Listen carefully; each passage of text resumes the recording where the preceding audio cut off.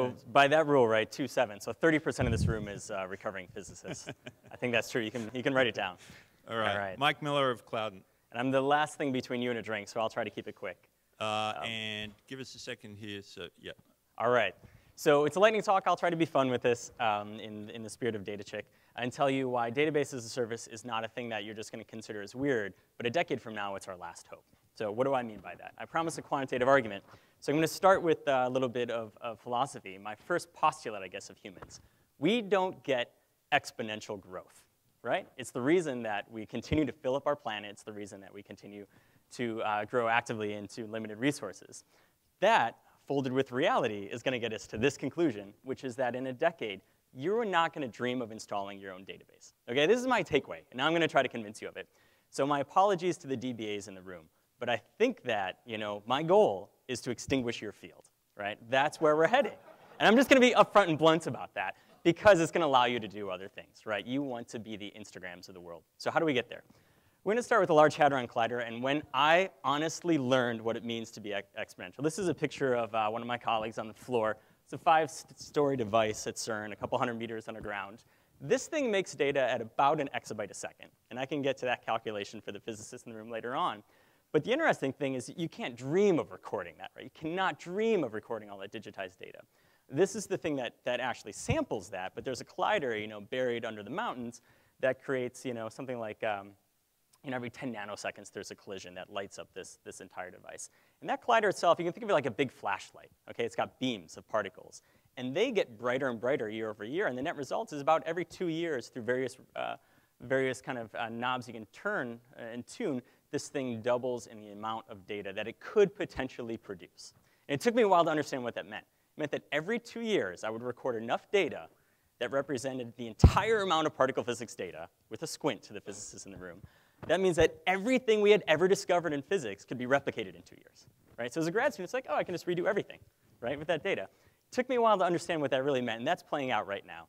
So this is, I cited something to try to find the doubling time of the volume of data that we have, digital data in the world. And, it's doubling something like every 2 years, okay? So right now, I think in 2009, we're sitting at about 1 zettabyte, 10 to the 21. So I think that's 1 trillion gigabytes, right? And so that means if you go 2 more years, you've doubled that, okay? Let's think about, you can draw a line anywhere on this graph and say, I care about here, right? I'm at 400. What does it take to go up to 800 zettabytes? Well, it means that on the left side, I have the entire history of humankind. And on the right side, I have the entire history of humankind plus 2 years. Okay? So 2 years. So as a vendor, I am focusing on the new stuff, right? This is all new, right? And what we know is what's in our brains and our history, which is all of the old stuff. So while we think it's crazy to move data into the cloud, right? When I started the company, I said, we're going to take your database, we're going to put it on the internet, we're going to put it everywhere, right? Like Akamai for your database. And people said, that's crazy, right? But the reality is that solves a lot of new problems, which I want to talk about now. So these two things have broken our model of computing. If you're a developer, say it with me, the LAMP stack is dead. 10 years from now, it's not going to work, right? This story I just told you about data volume, it's true of connected internet devices too, right? We've long since passed the place and time where the number of connected devices is larger than the number of humans on the globe, right? We're way past that. So these two things conspire to break the way that we build our stack, right? And it is all being reinvented. That's why it's such an awesome time to be a founder in this space. Name anything, it's all being reinvented from scratch, right? And it's being reinvented not necessarily by the big names in the field, but by people writing Ruby on Rails apps that have to solve these problems. That's where NoSQL came from in the first place. And yeah, if Fusion IO was cheaper in 2008, NoSQL may not have happened for a long time, right? It's just a response. So there are these market pressures, and the things that are coming out of this, I think, are two big examples are NoSQL and cloud services, right? So our company in Cloudant is database as a service. We ship with a mobile strategy. Come see me if you want to know what that means. But if you look at where this falls in the realm of other cloud products, our competition is Amazon.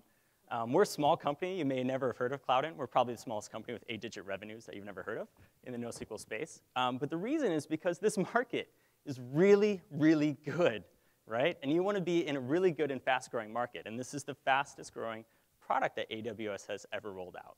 So if you're interested, come join those in mobile gaming, in the enterprise, in big mobile, and come talk to me afterwards over beer beer for some of these arguments. Thanks. All right.